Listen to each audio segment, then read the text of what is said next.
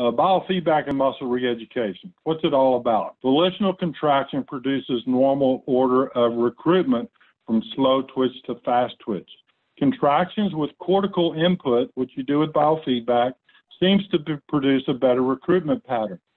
And the patient has to focus. They can't look at a magazine or check their email or, do messaging while they're exercising. I'll have my kids download the app, which takes about 30 seconds, and you can connect with their app onto the biofeedback amplifier, and patient compliance really goes up when you can actually see your muscle activity.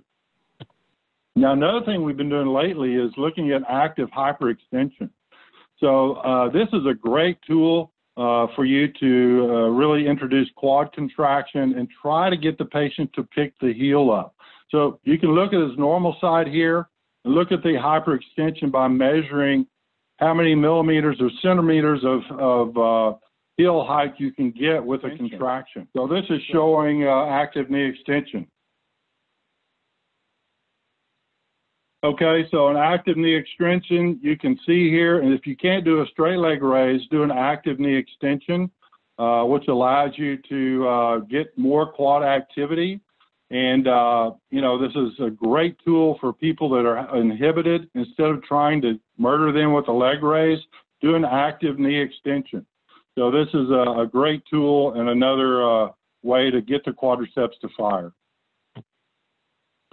Okay, another thing you can do is do a prone stretch. I really like this for muscle inhibition to try to get the hamstrings to be quiet as you lay on your stomach with your kneecaps over the edge. And this is a good tool for you. We do 10 minutes of this. This is one of the old videos I have, and you can see the heel height difference here. This is all due to muscle hamstring activity. And what you want to do is reduce that activity by teaching the patient to relax the hamstring. So you want to get the light all the way down to the bottom. That's what we do with the mTrigger, is let the light go all the way down to the bottom and teach them to control that so you can get that heel height difference down to almost nothing. Now, the other thing we have with our device is gamification. So this is a pretty high-level, tough NBA player who's working with the gamification. This is one of the things that really works him really hard. This is one of our first games, which is the bicycle game, where you contract your muscle and you try to get the bicycle up as high as you can to get the stars. So you want to gather those stars, and then you go through a relax mode, you go back up the ramp, and more than anything, it really requires a deep contraction. Probably the toughest exercise we have is the rollerball exercise. So this is a little bit more advanced, and you can see you're in a relax mode here on this, and then as you contract, you try to hold the ball against the wall as you contract your muscle. That's a 10-second on and 10-second off contraction. So you can contract as hard as you can against the wall here. You can set the threshold of sensitivity, and you want to try to keep it from falling into those cracks. Once it falls into the cracks, it makes it a little more difficult. So this is a new thing we've been doing, is initially just when it starts, you have no relaxation mode. So you're contracting and trying to get the ball to go into each cycle here.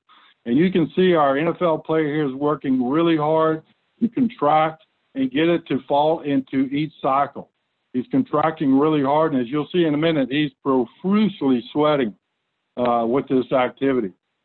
And then he rests for a few seconds, contracts, and keeps it all the way against the wall. That period right there. Now go again. Oh! Oh! So this is more of a quick contraction. It really teaches them control, and again, more of an advanced program. So this is called the Rollerball. You can see he's working really hard. So recruiting more motor units allows you to have a bigger muscle. This is also one of the TheraBand products, the CLX loop TheraBand that we use, and we're strengthening near the end range on the hamstring. So we're using the biofeedback to really enhance distal strengthening, And this is great for hamstring injuries. So you tear your hamstring out near full extension when you're decelerating. So we're working on that deceleration position, and we want him to look at this biofeedback as he goes in that deceleration phase to really fire the hamstring in sort of a deceleration and lengthened position. So what I'm going to talk about this evening is just for a few minutes about how we use biofeedback in our clinic. This is a young man who's had a couple ACLs. Unfortunately, I missed him, a college basketball player now. And you can see, as Russ mentioned, we're using it as an EMG unit. Here he is here, and good quad contraction. We have one lead over his VMO and one lead right over his rectus. But many times we'll go VMO to vascus lateralis just to kind of look at the differences of the two. And this is what I was referring to. This is an NFL player, and he's contracting his VMO. He's contracting, obviously, his entire quadriceps, and we're looking at the ratio VMO to lateralis. So we're using both channels. What's nice is, you know, for an individual like this, a lot of times we'll just turn the iPad so they can actually see it, so they get some visual cueing as well than just the audible. So what's nice about the system is you can make it audible, or else you can make it visual. And this guy's got obviously a great contraction. It's worked well. Now an NFL player who's got a lot of calcification in his MCL. He had an ACL, patellar tendon graft, lateral meniscus repair, and his MCL had a pretty significant injury to it that was left alone, but he calcified. I mean, I wish I could show you the MRI, but I didn't really think of putting it in here. And when we do our stretching, as Russ was mentioning, into extension, his hamstrings go in a little bit of spasm, but also his gastroc. And I know it's hard to see, but trust me, this is bulging up. His medial gastroc, his medial hamstring. So by putting biofeedback here on his hamstrings, but we'll also put it on his calf, when he's doing his overpressure program, it really has helped him dramatically to decrease some of that tone. What we have is electrodes for the biofeedback on this gentleman's upper trap and lower trap. And what he's doing is a modification of Dr. Kibler's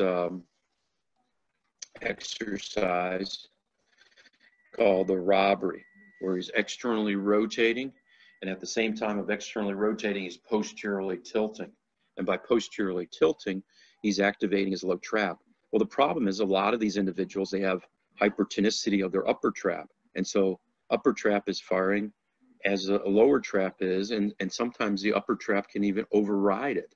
And so the idea of the biofeedback is obviously to give this person impulse or feedback as far as what muscle group is working harder. The other thing you can do with this is change the arm position. And some individuals, you can see he's past 90 degrees of elbow flexion. Some people we bring up to 115 based on the biofeedback. So it's, you know, I'm one, and I know Russ feels the same way. I'm not going to say do every exercise for every person in the same movement pattern. It doesn't work that way. Your recruitment patterns are different from person to person. And what the biofeedback allows you to do is individualize the exercise prescription.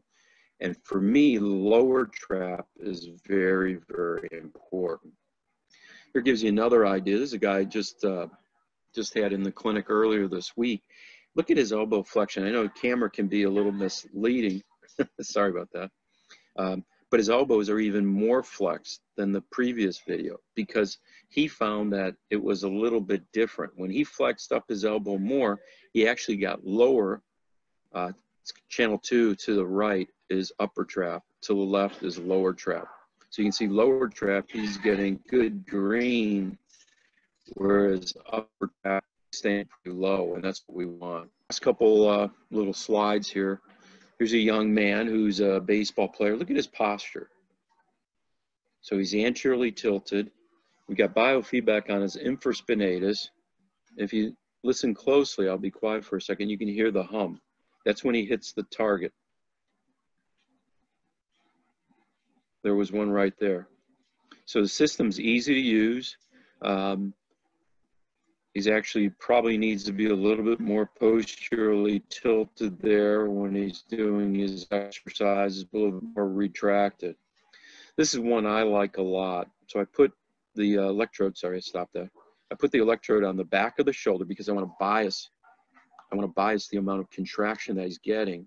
I don't have anything anterior, just because sometimes you get a false signal anterior, but you can certainly try that. I would ask Russ to chime in on that in a minute.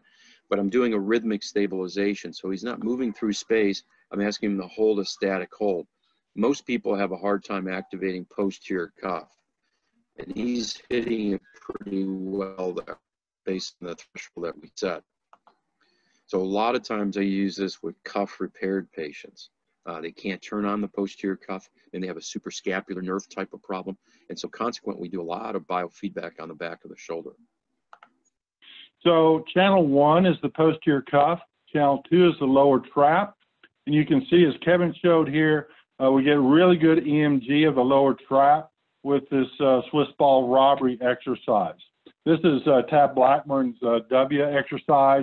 Another good exercise for lower trap. You can see he's struggling, he's fatiguing really quickly, because if you have to keep your EMG activity up, it's really fatiguing.